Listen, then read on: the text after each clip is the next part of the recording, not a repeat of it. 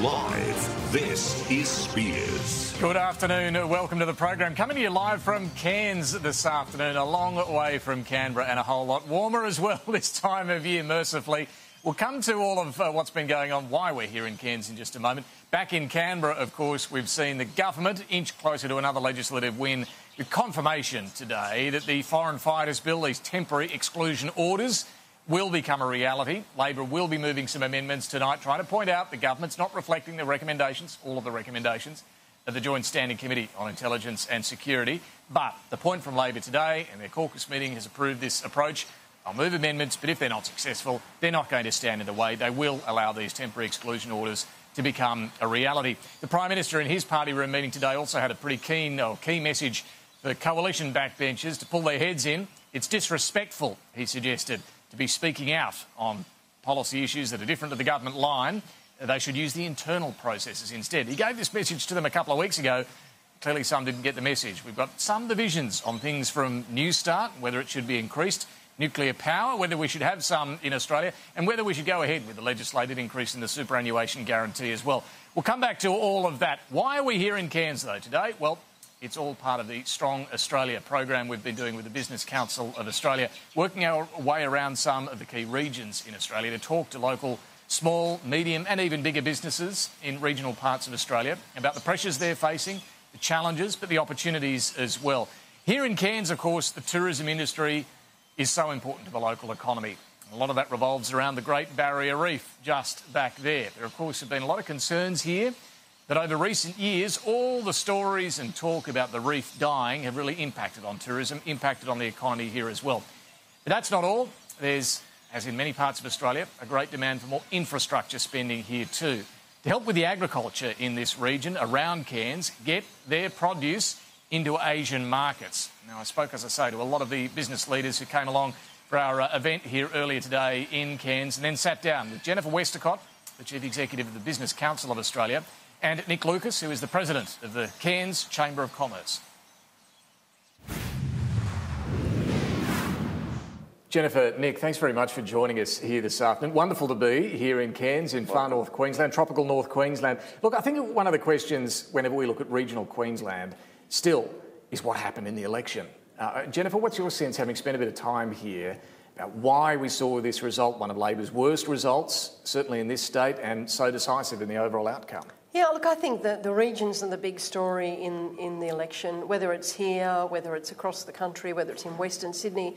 I think part of it, David, is, and you and I have been doing this for 18 months, getting around to the regions, I think people feel that the conversation that happens in inner city Melbourne and Sydney is not the conversation they want to hear. There's a real disconnect. There's a real disconnect. The kind of anti-business agenda doesn't resonate with people in the regions because they say, we love business. We would love a big business to come here because it means we've got jobs, we've got a diversified economy. The top end of town stuff, it just doesn't resonate with people in the regions because people are aspirational, to use that jargon. They want to get ahead. They don't want us to talk things down. And people here in Cairns, they know that without a strong business community, they can't succeed. So I think people just misread the regional sentiment that you and I were picking up as we were touring Australia. Would you agree with that, Nick? How would you explain what happened here? It's great, wasn't it? Yes, depends absolutely. where you sit politically, I guess. Well, look, when I mean great that we're getting heard. You're getting a louder voice. Yeah, a louder voice. Yeah. I think that's important. Look, absolutely. We continually get the feeling in a business sense that Brisbane's not hearing us, Canberra's not hearing us. And this gave us a better voice and, you know, it's made a lot politically stand up and listen better, which is good. Well, are they? This is the thing. Are you getting the love from either Brisbane or from Canberra in terms of we've what had a lot need? more visitors lately from Brisbane and Canberra, and they're certainly listening. I've got to give Labor federally a pat that Anthony Albanese's been up here. Anthony is coming, but we've had the Treasurer, the Deputy. Richard Marles, the Deputy Leader, or the Shadow Treasurer, Jim Chalmers? Treasurer, Jim Chalmers. Right. We've had Jim Chalmers up here, and he was listening. Yep, good Queenslander. And what's the message from business here to federal Labor? Look, I think similar to what Jennifer said, is the anti-business sentiment just went down really bad here. Right. So Labor's seen as anti-business. No, I don't necessarily mean that, but I think some of the discussion that Shorten as a leader was interpreted as anti-business. We're pleased to see that Anthony Albanese, the new leaders, come out and embrace business a bit more, and we think that's important and it's a good step for Labor to maybe mend some of that anti-business sentiment in the regions. Well, we'll come back to the discussion around infrastructure, because that in every region, but certainly here in Far North Queensland, very important as well for some of the economic need. But one of the impressions that I've picked up here is that, I mean, tourism is so fundamental to this economy, but there's a bit of anger that, well, everyone thinks the Great Barrier Reef is dying or dead, and what's the point of coming here to see it? That is certainly a perception, in other parts of Australia and other parts of the world, I'm sure, but is it the reality? What's the reef like now, and how worried are local businesses about the perception of how bad it is? Look, I think it's our number one issue at the moment. The reef is certainly in no way dead, it's actually thriving. Yes, we had some damage. No one's denying that there was some damage, but we're seeing amazing regrowth in areas, and people going out now and say it's never looked any better. The reef is alive. We have the best managed reef in the world. That is undeniable.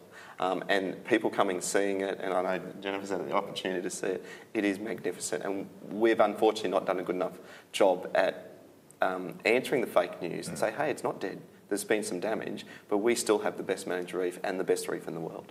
How important do you think that message is, Jennifer, for this local it's economy? Hugely important. You can't have people in Europe saying, I don't want to go to the Barrier Reef because I won't see anything. Because the truth of the matter is you will see a lot. I mean, I was out there the other day and it was amazing. You can't have people saying it's dead. It's not. Has it got precious? Well, yes, it has. But to Nick's point, it's incredibly well managed. I mean, the fishery changes have been incredible. I mean, I went fishing, caught a lot of fish. I think we've got to be careful that we get the scientists' advice and that we kind of embed that. But that's the thing, you can't hide the truth, you can't hide the reality of what's going on. But we can't have that, we can't have it as fake news either, that it's dead. We can't have it that it's a catastrophe. It is a very serious issue that we have to manage as a country. But the idea that we're sort of almost kind of cutting off our nose to spite our face by saying that, we deter people from coming, which of course has this economic effect, which means we don't have enough money to reinvest in making sure it stays healthy. And this is an asset we have to preserve, not just for Australians, but for the world. Well, Nick, let me ask you, how much is the health of the reef tied to climate change, do you believe? Look, there's no doubt we can do more in regard to climate change and the health of the reef.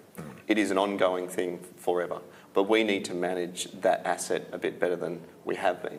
Unfortunately, I think some of the fake news that the climate change has been, Great Barrier Reef's been used as a tool to say we've killed the Great Barrier Reef because of climate change, which has really hurt us as a business, our region, big time. So can we do better at managing the reef? Absolutely. But is the damage that has been done because of climate change? Look, I'm not a scientist, but I think that's had an impact. But we're seeing wonderful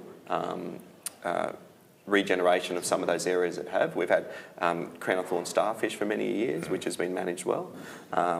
There'll be something else, but we just need to make sure we continue to be the best managed reef in the world. The reef is critical to the economy here. Infrastructure is critical to the economy here, and look, in so many regional parts of Australia as well. Whether we're talking about better highways, better road access to ports and airports, better freight corridors, and so on. Look, what are the pressures like at the moment in a place like Cairns and in this region of Far North Queensland when it comes to infrastructure?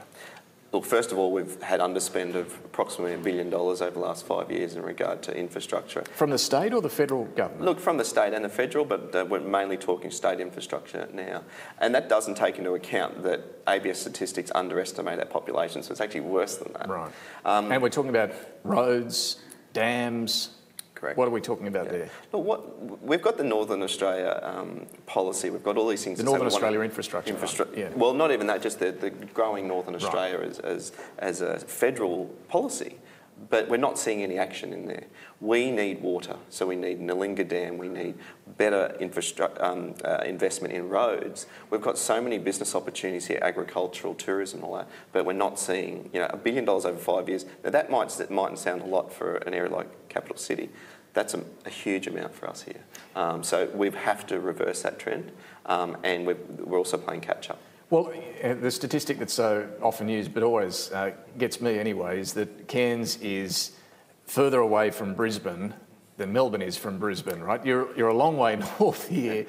Jennifer, does that mean there's a particular need for infrastructure spending when you're that removed from the capital cities? Absolutely, and when you're that important as a gateway to the rest of the world, particularly to Asia, for security reasons, for tourism, for the economy, we do have to change our mindset about how we make decisions about infrastructure prioritisation.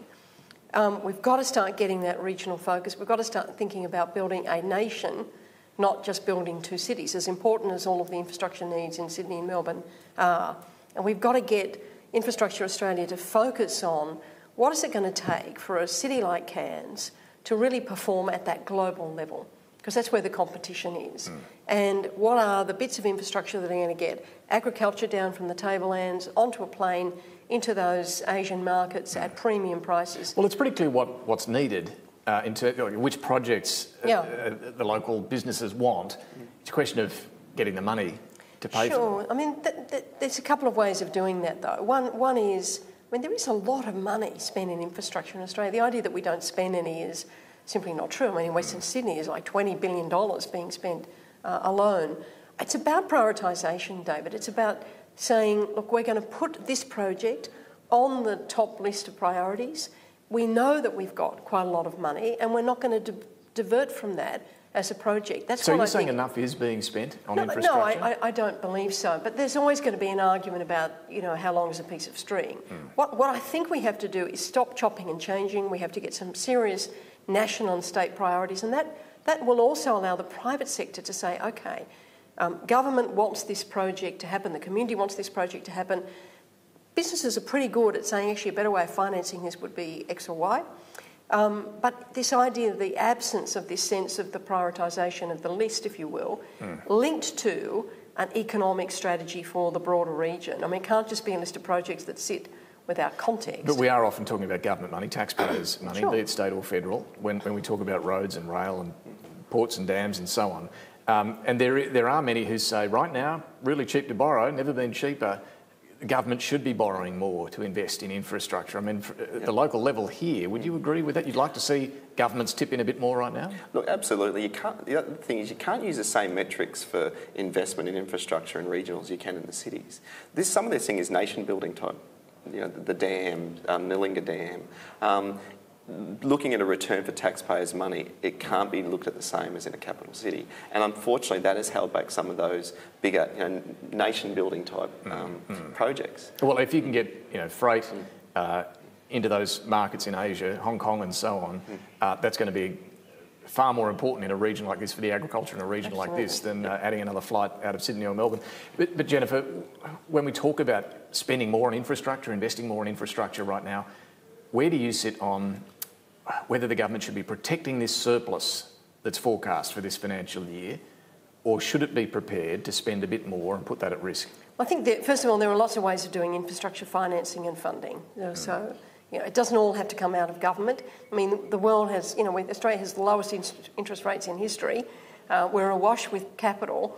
The challenge is to give companies projects that they are certain government is going to take the risk out of through environmental approvals, through corridor preservation and so on. So that's one point. Look, I don't think the government should give up on the surplus. I think the surplus has been very hard fought, very hard won, and, we've got to remember that what we need is to get the economy to grow faster. We don't need a stimulus like we did in 2008. We need to get the fundamentals to get the economy to grow faster, and that's things like getting businesses to invest, which goes back to taxation. So if we're not going to do company tax, let's give a broad-based investment allowance to encourage companies to bring forward their investments. So they could do more on that? They could do a lot more on that. We could do a lot more on the skills agenda to get people ready for the changes that are happening to increase our productivity. We could do a lot more on deregulating the economy, getting rid of the red tape, the ridiculous kind of differences in shopping hours across the country that are kind of making it hard for Australian retailers to compete. These are really basic things. That's what we need is reform, not cash splashes. That's not the solution. We're not in this 2008 situation. We're in a situation we've got a hard-won, hard-fought surplus. We should preserve it, but we should do the reform to make the economy grow faster. Well, you're a supporter of increasing the Newstart allowance as well. Should that be seen in the context of stimulus, or is that just a fairness? I think that's just a fairness thing. And I think we've got to remember there are 23,000 people on Newstart who've been on it for 10 years. Now, of course, the best recipe is to get people a job. But if people are in a state of real poverty and they can't afford the clothes to go to an interview, their health deteriorates, they're evicted from their house, they've got no capacity to kind of pick themselves up, that's not going to get them back into the workforce. So, these things have got to be considered as part of budgets, not as one-off strategy, so you get the fiscal stuff right. But, I'd be very concerned if we sort of said, look, it doesn't matter about the surplus. It matters enormously because people forget when the GFC happened, we had a pretty big surplus. It saved us, as well as kind of a well-regulated banking system. Let's be very careful about that decision. Well, a bit longer term, but one of the things the economy needs is wages to start growing, and for business to do that, they obviously want a bit more economic activity to be able to do that. But let me just, while we're here, get your thoughts on the debate over the superannuation guarantee. Do you think it should be going up to 12%, or is it better to try and get that money into workers' pockets now? I think the government's committed today. The Finance Minister's made a comment today that he's not changing the timetable. But what do you think? Look, I think you've got to think through this very carefully. We've always argued that you need a proper inquiry into the superannuation and retirement income system. Because what we keep doing is we tinker with one bit and, of course, cause a problem somewhere else. And the Productivity Commission, I think, has made the same point. So we should be doing that. I think the question we have to ask is, in an economy where wages are not growing as fast as we want them, to take another 3% of people's wages in a compulsory super scheme that the Productivity Commission says is not very well run, I think we should think it through. Better off trying to get that money into workers' pockets now. Well, and that's not just about super. That's about the sort of things I've just talked about. You've got to get companies to invest, and to invest, they've got to have better rates of return, and we've got to do something about the skills agenda. Our TAFE system, our VET system, which you and I've talked about many times. We've got to get people skills so they can get access to those good jobs. Yeah, what do you think as a local employer about this debate? How do you get wages growth in a place like Cairns? What's stopping local employers paying more? Well, first of all, I want to talk about the inequality between government jobs and private sector. That's a major issue here. Right. And the drain of jobs from private enterprise to government organisation is so an you, issue. you really feel that? Yeah, absolutely. Here. So where are they going? Into health and education into health, work? Queensland Health, Education, Council as well. And you're competing against those wages? Absolutely. And of course, you want people to earn as much as they possibly can, but we have different constraints we have to have a return. So that's a major issue regionally and probably also in the capital cities. Trying to get skilled labour where they're all taken up in government jobs, in my area, which is pharmacy, is an issue. But what's the main thing but is that stopping you increasing wages? Not just you specifically, but I'm talking about employers generally in a region like this. Is it, because I would imagine the competition with the public sector would only push up wages, wouldn't it? Yeah, look, it'll push up wages, but you've still got to be profitable. So the constraints, you can only increase the wages to a certain point. And what has been happening, and even if we start touching on payroll tax, is there's disincentives for employment because to get the overall wages at a sustainable level, you're employing less people. Well, this, and finally, brings us to the question of how you do grow an economy like this one. And the one thing that's come up here with everyone that we've been speaking to today has been population as well. Population growth used to be about 4% here. It's now roughly 1% or a little over 1%. We've seen the government try and rein in population growth nationally, but try and divert more migrants to regional areas. What's your message to Canberra, to the federal government, about population growth? Sure. Well, first of all, we want to see an immigration strategy for the regions in our area. You haven't seen that yet? Not really. So what is happening quite commonly now is they're using a regional migration as a stepping stone to get to the capital city. There needs to be other longer requirements for them to stay in an area, tax benefits, more when they're looking for who's going to move here, that they want to stay in a region, not just a stepping stone. If they've got family in capital city and they only have to be in Cairns for 2 years, of course they're going to be here for 2 years and then move. So the incentives need to be better for people to stay here, develop businesses, and a thriving economy obviously helps that. Yeah, and Jennifer, you know, we see it time and again. The debate in Sydney and Melbourne, understandably, is about the population pressures, but in the regions, a very different story. Absolutely. We've just got to change a couple of these conversations. We've got to change the conversation to, you know, how do we get people to come and stay in these regions? How do we make it attractive? How do we get the economic activity? But we should never forget, people create economic activity, particularly in a services economy. People create lots of economic activity. And we do need, as Nick says, a kind of comprehensive regional strategy that says how are we going to encourage people to go to these key areas like Cairns, and how do we put the infrastructure, the services, the education system in place to keep them there and give them a good life.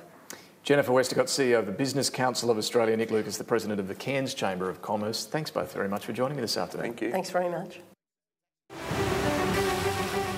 This program has been brought to you by the Business Council of Australia. Authorised by J. Clark, Business Council of Australia, Melbourne.